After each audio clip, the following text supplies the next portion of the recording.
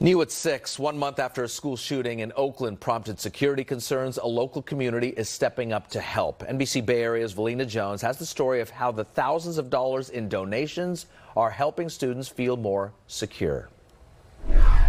For Baytech students and staff, these bright orange backpacks are as much about functionality as they are a symbol of safety and security. That sort of encompasses everything.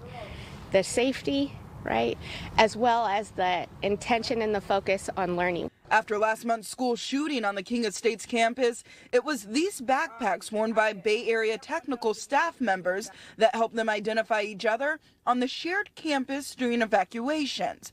Now the bags will be part of students' everyday uniform. It is really helpful for us to be able to identify which students are supposed to be where, right? And so it's just another way that we ensure accountability and safety and security. I definitely feel secure. Students like Roberto Juarez are already excited to sport the new look that will be used both on campus and at off-site events in an effort to increase a sense of community. You're not being judged for what you have.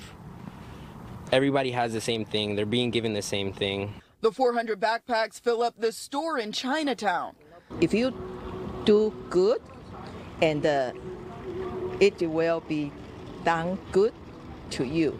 So I believe that. The bags are all donated through the Chinatown Improvement Council, which raised more than $20,000 to bring two communities together. We're talking about another community 10 miles away, not the Chinatown vicinity.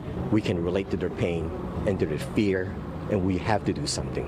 A simple addition, supporters hope, leaves a big impact on students, showing the community has their back in more ways than one. It's very sincere that they're donating these backpacks and lets the students know that safety is a priority for the community. In Oakland, Velena Jones, NBC Bay Area News.